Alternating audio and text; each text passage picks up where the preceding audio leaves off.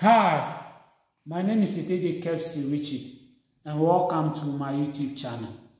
Today, our discussion on partial differential equations will be solving constant coefficient partial differential equation using the geometric method. Before the lesson will end, I will take you through what constant coefficient partial differential equations are and the forms they take. Then we'll look at the general solution to such partial differential equations using the geometric method. Then we'll take some sample questions. Given certain boundary conditions and initial conditions, we'll find solutions to constant coefficient partial differential equations. This will be a very interesting engagement, so please take a seat. So when we talk of constant coefficient partial differential equations, they are partial differential equations with the coefficient of all underline, all the partial derivatives being constant. So the coefficient of all the partial derivatives are constant. In one of my videos, we learn how to classify partial differential equations for having a constant or a variable coefficient. Please, if you have not watched that my video, check it out on YouTube. So they take this form. That's a partial differentiation of u with respect to s plus b partial differentiation of u with respect to y equal to 0. So we can say that the constant and the partial differentiations are orthogonal in the sense that their dot product will be equal to 0. Or this, they can be this as well. They can be this. Now the next thing is, if we find partial differential equations in this form, how do we solve them using the geometric method? What will be the general solution to them? And how do we find a particular solution to such partial differential equations using the geometric method? So, the general solution to constant coefficient first order partial differential equations of this form is given as this. That's u, a function dependent on x and y, equal to b of x minus a of y, where b is a coefficient of the partial differentiation of u with respect to y, and the a is a coefficient of partial differentiation of u with respect to the x. So this is not anything difficult. Anytime they give you the general solution to this using geometric method will be this. However, I must stress that you can solve this using Lagrange though. However, if the question limits you to use geometric method, you can't use Lagrange. That's why there is the need to know this one too. So now we'll take a sample question, then we'll see how we can find the general solution to a first order constant coefficient partial differential equation using the geometric method. So let's look at our first question. It says find the general solution to the partial differential equation 5, the partial differentiation of u with respect to s plus 6, the partial differentiation of u with respect to y equal to 0 using the geometric method. So you can use Lagrange, even though you can use it, but the question limits us. So we said the general solution is given as u of xy equal to f of bx minus ay. So what is our b? Our b in this case is 6, and our a in this case is 5. I hope you get that. So u of xy will be equal to a function. What's our b is 6? So it says 6x, then our a is 5y. This becomes the general solution to this first order constant coefficient partial differential equation using the geometric method. So with this, if some boundary or initial conditions are given to us, we just substitute to get one particular solution. We'll solve another one where boundary or initial conditions are given, so that you'll be abreast with that.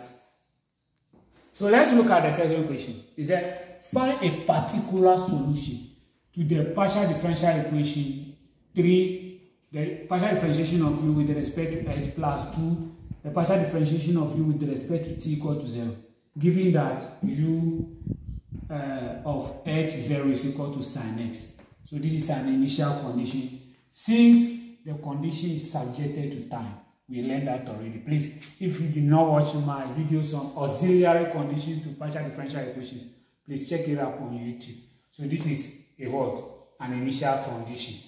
So we said that the solution to this using geometric method though. Using geometric so that you'll be limited. So using a geometric method.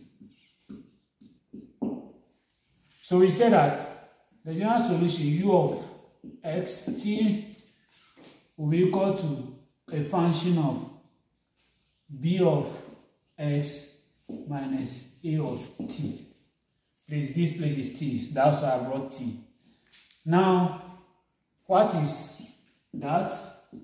X of t will be, our b here is 2 and our a is 3. So we say a function of 2x minus 3t. So now they have given, so this is the general solution using geometry. They have given us some initial condition. We substitute, then we find a particular solution to that partial differential equation. So since the initial condition is given, we substitute. That means any place we see t, we put 0 in our general solution. So our f of 2x minus 3. So in place of t, we put 0. Okay? And to be equal to sin x. So our f of, the whole of this will be 0. So f of 2x is equal to sin x. So since we don't have a single variable here equal to sin x, we'll let one single variable be equal to that. So we say let a to be equal to 2x. So in place of 2x, we put a. Now we make x the subject. Our x will be equal to a over 2. Okay, so now we substitute. Any place we see x, we put a over 2. Any place we see 2x, we put a. So our function of a, f of a, will be equal to sine, in place of that, will be a over 2. Now, since we know f of a to be sine a over 2, we can find f of 2x minus 3t. This will be equal to sine. That means in place of a, we put 2x minus 3t. So sine 2x minus 3t over 2. This there become a particular solution to this, our constant coefficient first order partial differential equation using the geometric method. You can test whether this is actually a particular solution. So now let's test to see if this is actually a particular solution to the PDE. So we want to verify if this is actually a solution to this constant coefficient first order partial differential equation. Please, if you have not watched my videos on how to verify whether a particular solution is actually a solution to a partial differential equation, please, whether a function is actually a particular solution to a partial differential equation, please check out my videos on YouTube. Now let's do that. So what do? We'll find partial differentiation of this function with respect to x, and find the same partial differentiation of the same function with respect to t. When we substitute, and the right hand side or the left hand side is equal to the right hand side, then we say it's a solution. If it is not, then it is not a solution. So I can rewrite the function as u of xy is equal to sine. I'll let 2 divide any of these, so I'll get x minus 3 over 2t. I hope you get that. Now let me find partial differentiation of u with respect to x. So my t will be kept constant. Remember to differentiate these trigonometric functions. We'll differentiate this and use it to multiply the differential of this. So when we differentiate x is 1. When we differentiate sine is cos. So when we use the 1 to multiply the cos, we still have cos. Then we repeat the function. So this will be the partial differentiation of u with respect to x.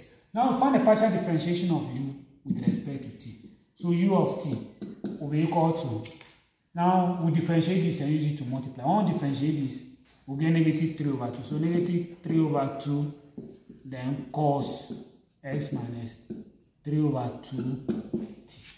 Now we want to substitute this and this into this, and the left hand side is equal to the right hand side. Then it's actually a solution. So let's substitute and see.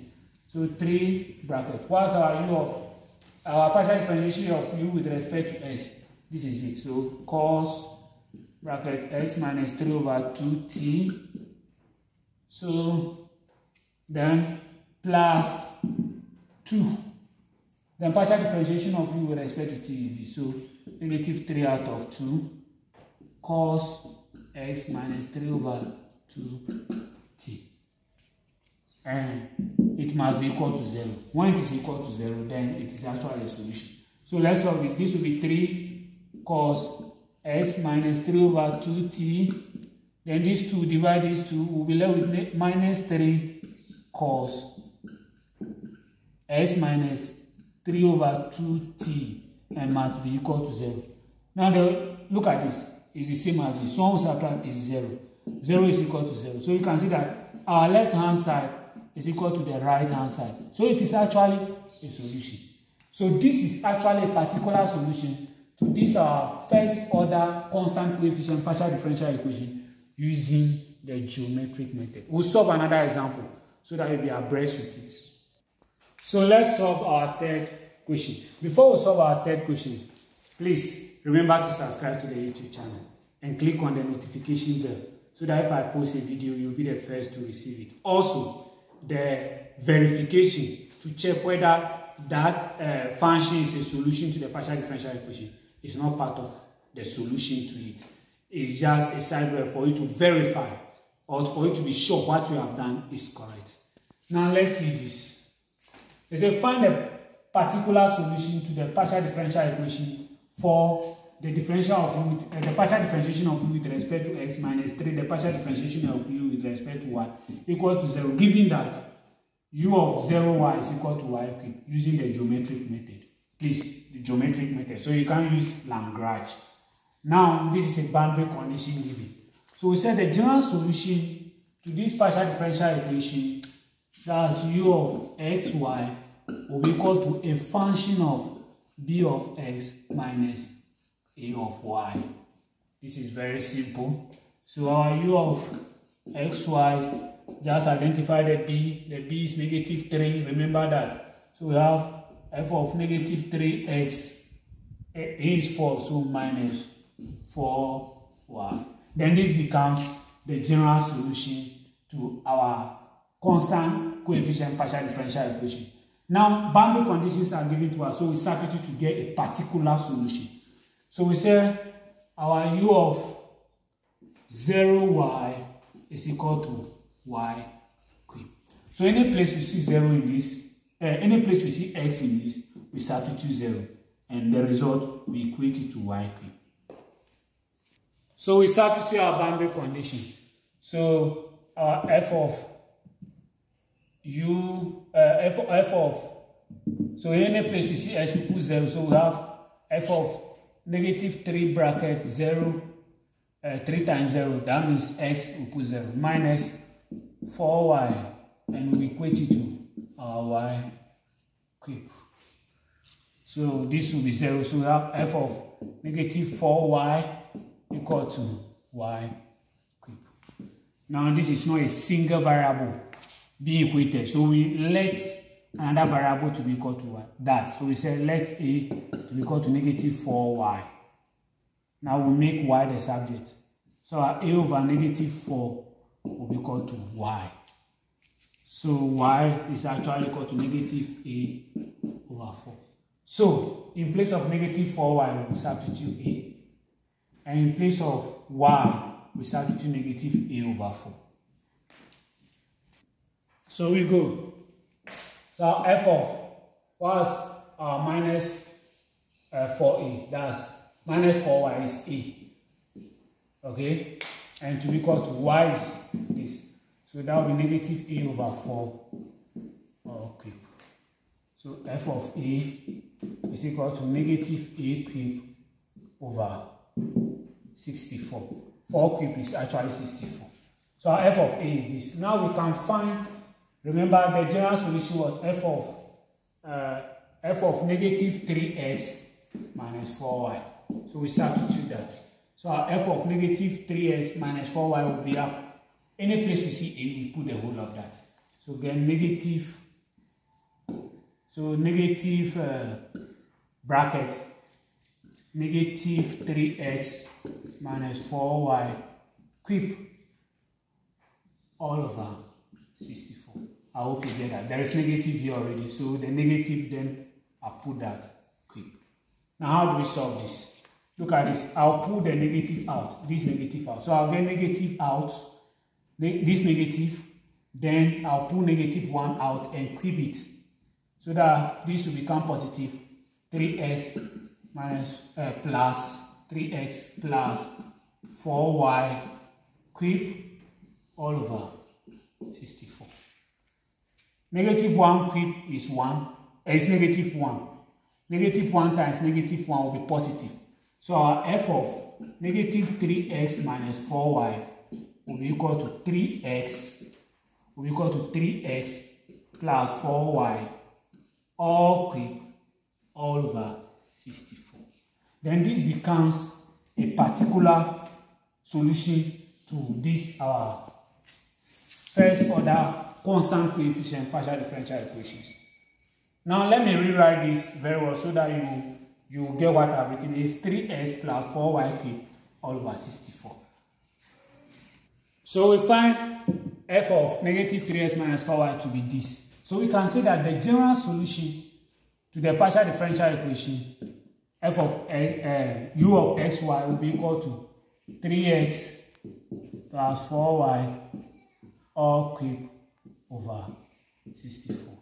Now if you want to be sure if this is actually a particular solution, you actually verify that. You verify that by finding the partial differentiation of u with respect to x, the partial differentiation of u with respect to y. You substitute into this equation. If the left hand side is equal to the right hand side, then it is a solution. If not, then it is not. Then you know that you are not correct. Then you try to see if you can correct your mistakes. So now let's verify that and see if it is actually a particular solution to it.